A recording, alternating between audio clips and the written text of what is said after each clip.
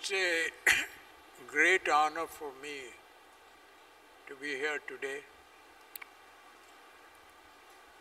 Our friendship with Mr. Shiv Nadar goes long way back, and I have admired him, how he has transformed from hardware to software, and now I think the time to transform from software to hardware. I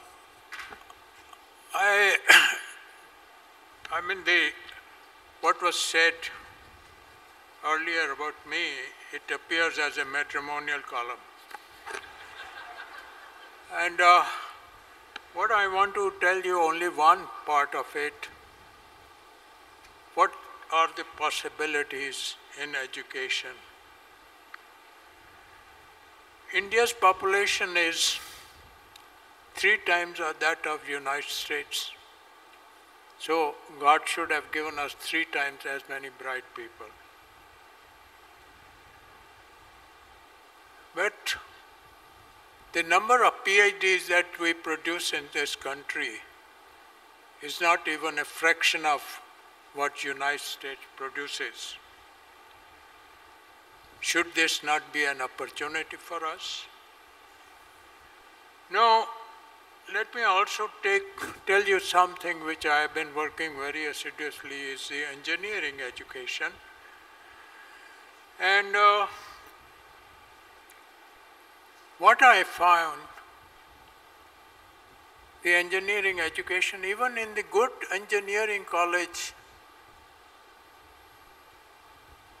knowledge of basic sciences is not adequate. How come that the best IIT in India does not figure in the first 100 technical institutes in the world? The thing is, in most of the universities, the mathematics is taught only in first year. I have said that in my education career at MIT, in masters, I had to take 2 courses in math. Then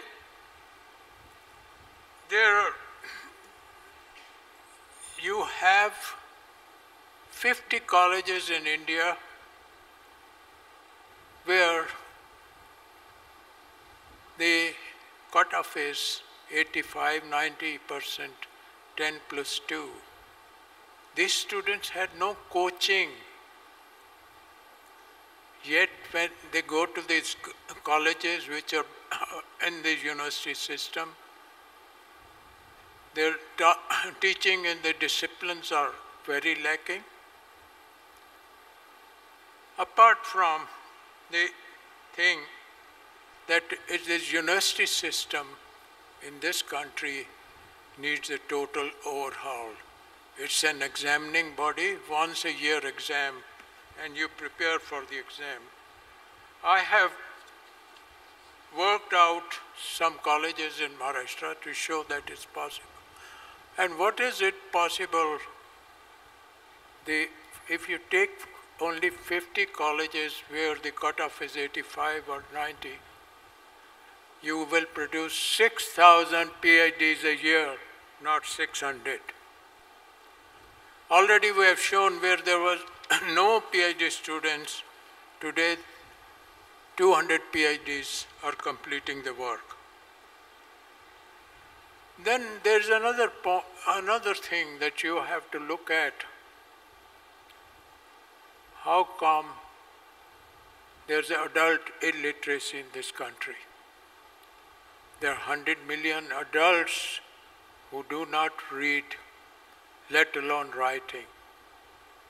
And we have my organization devised a program spread over 30 hours of classwork, animations, and using hand-me-down computers. In 30 hours, we could give them a vocabulary of 500 to 600 words to be able to read a newspaper. This was successful. Now Government of India has taken it, and let us hope that they can work it out that this country will have no illiterates. I can talk to you many of the other things. Same thing is in the field of computers. You're doing $130 billion of work. 15 comes from Indian software, 10 from your hardware, and 105 from exports. How does India benefit? The reason is very simple. All of us speak English even at home. There are 800 million people in this country who do not speak English. Can't we make computers to talk in our own languages, just like China has done in Mandarin and Cantonese? We have a problem that we have 22 languages, but it's a solvable problem. And people like myself are working on this, trying to convince IITs, triple IITs, NITs, and some other educational to help. I've just given you a small glimpse of what we're doing in education and all that, but there's so much to do in this country, and the reason is we have to bring up this country on the level that other countries are. As I said, started out, we are 3 times the size of United States, and so we should have 3 times as many bright people as United States. We have no system of discovering them. And last thought I would like to leave with you, India has no business to be poor.